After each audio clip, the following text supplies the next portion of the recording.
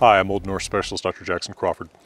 On my Patreon-supported series of videos about Norse language, myth, and culture, I often try to answer questions as I can that come from my Patreon supporters. And one question that's been proposed several times by my supporter Jared Sherkamp is about the Norse practice of fostering children. So I'm going to talk a little bit in this video about what we read about that in the sagas, as well as give some thoughts about how that relates to broader Norse ideas about family.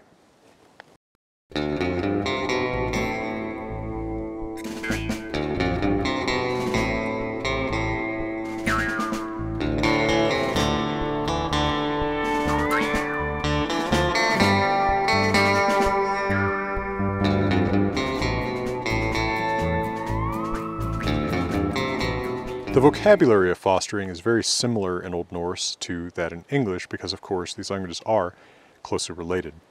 A man in a relationship of being fostered or of being a fosterer is a fostri, and a woman who is either a fosterer or the fostered is a fostra. There's also relationships of those who are fostered by the same foster parents, your foster brothers, your fostbrother, plural fostbröder, and your fostersyster, or foster sister, and plural fostersyster. Now, the term is actually one of great affection, so that you find that people related by blood will often call each other frandi. That's kind of the affectionate way of talking about somebody who's related to you by blood. But somebody who's related to you by fosterage is fostri, and this is a very fond thing to call somebody, right? I don't know that I can think of a good parallel to it in 2020 English. You know, dear friend or something like that. It has a definite overtone of affection, and it's noticeable that loved pets and horses are often called fostri or fostra, depending on their sex, by their owners. Now, ultimately, these words for fostering come from the same root as English words like food and feed. Fostering is a relationship of feeding someone, right, or being fed. So that kind of makes sense. And in fact, for a woman to fostra, the verb is for that woman to nurse a child. So you can even speak of a biological mother nursing, fostrar, her biological child. Now, I mentioned these relationships can be very, very fond. They can actually be even fonder than the relationship between a biological parent and their biological children. One of the best examples of that is in Njál's saga, one of the most famous of the Icelandic sagas, and one that I've done a several video series on, which if you're on YouTube in 2020, I'll link in the top right there. After Skarphedin, Njál's son, kills Thróin, who is also Njál's son-in-law. He's married to one of,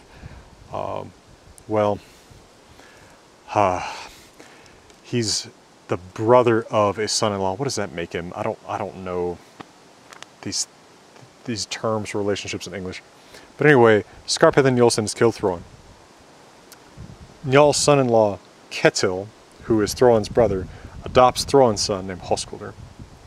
Njál is over at Ketil's house afterwards, and he happens to be talking to this young boy, Höskuldr, and he asks him, a strange thing to ask perhaps, but he says, "Veist þú what fader þínum varð að bana?" Do you know how your father died? And the kid says, "Veit ek at Skarphedin vó hann og þurfum vit ekki ó það at minnast setsk hefur óverið og fullar butur hafa fyrirkomið." I know that Skarphedin, your son, killed him, and we too need in no way to talk about that, to remember that, when it has been settled, right?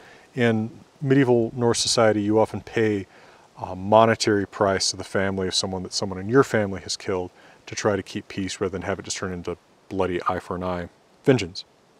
And full compensation, full recompense has been forthcoming.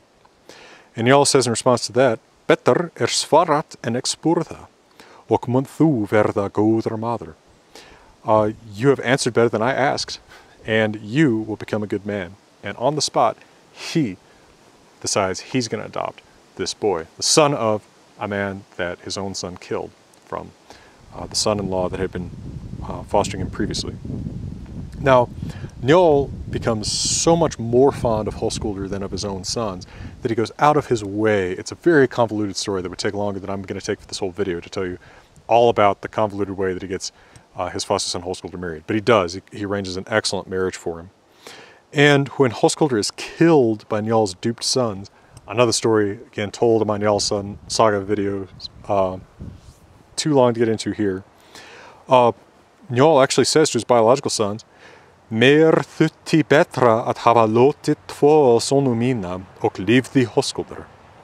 I would have thought it better to have lost 2 of my sons if Höskuldur had lived. So he becomes extremely affectionate toward this fostered son, even at the expense of his affection for his biological sons.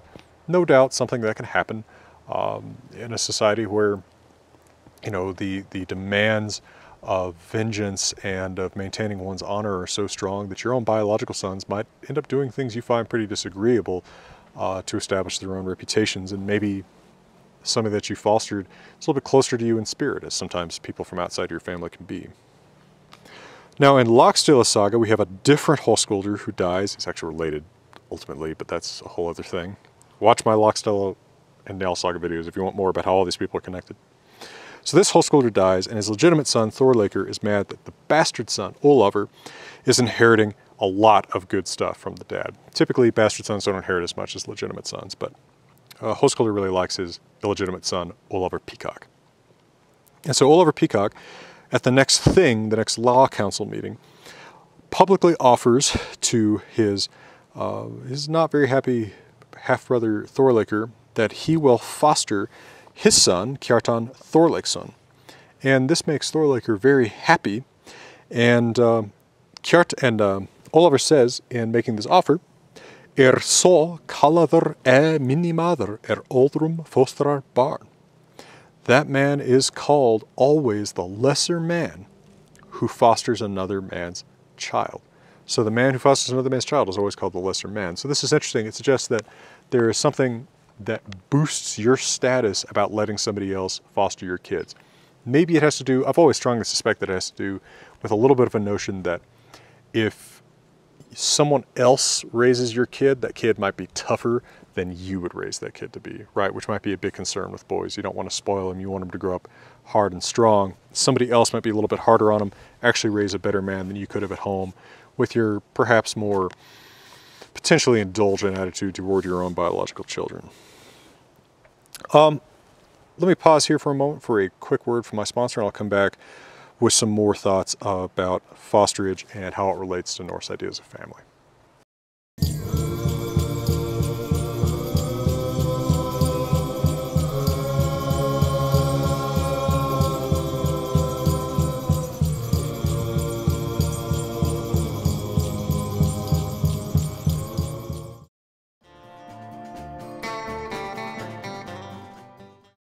The relationship that they call fóstbrødralag, the arrangement between foster brothers, can actually be created directly by the ones that become brothers without a parent being invoked.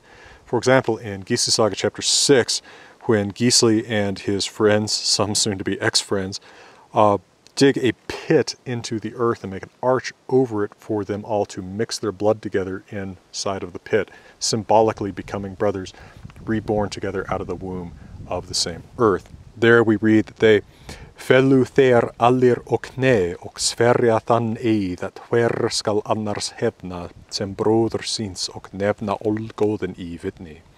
They all fell into their knees and they swore an oath that each would avenge the other as if his own brother, and they named all the gods in witness. Now, they create this foster relationship in order to assure that each one will avenge the others, because they fear prophecy that's been told that there'll actually be some dissension between them, some bloodshed. They want to try to forestall that by creating a more binding, peaceful agreement between them. Sometimes it seems to be the purpose of fostering. Sometimes it seems that what we're doing is just sort of randomly mixing families. But in fact, that randomly mixing families probably serves much the same purpose. Right, in a world that's pretty violent, where people often take what they want from other people, bringing a neighbor into your network of people who are related to you by debt and obligation, whether it's you who owe the debt or obligation or them who owe it to you, makes it less likely that blood is going to be shed between you, right? Think about it. You are less likely to hurt someone that you actually know personally, let alone someone who's fed you at their own table or who you fed at your own table, than you are to hurt someone, or maybe just something as simple as lie to someone that you don't know, right? People tend to treat complete strangers, people they don't have any obligations to, a little bit worse than people that obligations have been shared with, even if, and regardless of whether they're the debtor or the one who is owed to. Now, in a world where this creates a relationship called Siv, which is the peace between family, we have to remember that Ragnarok, as foretold in Völuspá stanza 44, is actually when we will see Sivium spilla, Siv be destroyed, the relationship between family members, this peace between family members be destroyed. So obligation and peace are tied together. Your immediate family is your skuldahjón. Now, if you know some Old Norse, skuld is related to the English word should. This is the household of people that you have shoulds to, right? That you are shoulded to, that you're obligated to in some way. A relationship of blood alone is called frændssemi, right? Relationness.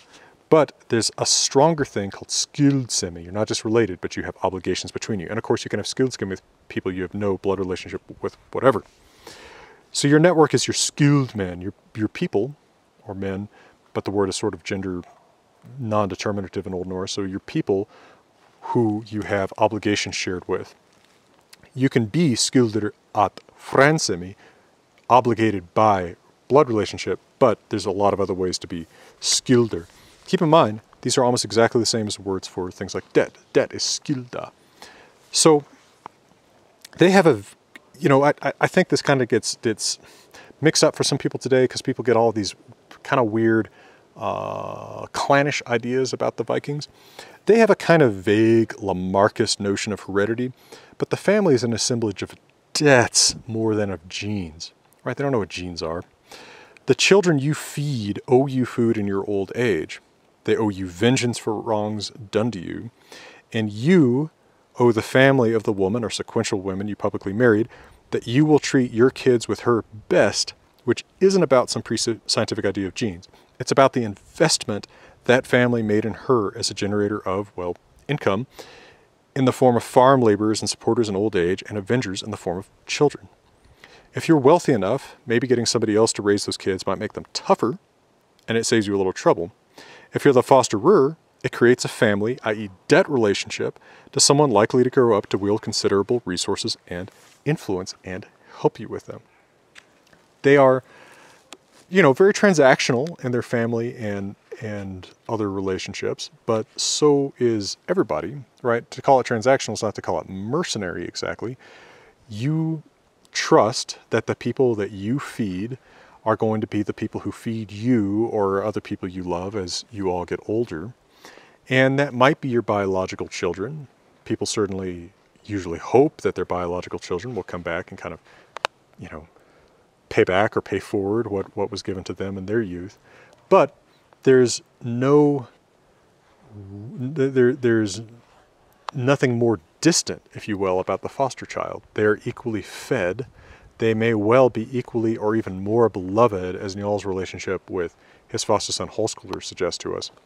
And ultimately, it makes a wide, deep network of skilled men that reduce the number of people you have to worry about cutting your throat, except in the sagas where these relationships are always played up for the possibilities of betrayal in them, and makes it more possible that those you have fed will feed you, and in a world where people get killed all the time, you kind of want to spread out those possible obligations so that hopefully somebody will still be alive to help you if you survive to be old and in conflict with some neighbor or something. So keep in mind, fostering has to do with creating these new debts, creating these new relationships, creating new family, new skilled men, and that is such a huge part of the Norse consciousness. Well, from beautiful golden western Colorado, some of the only Colorado that's left west of the Front Range, let me wish you all the very best. You and your skilled men.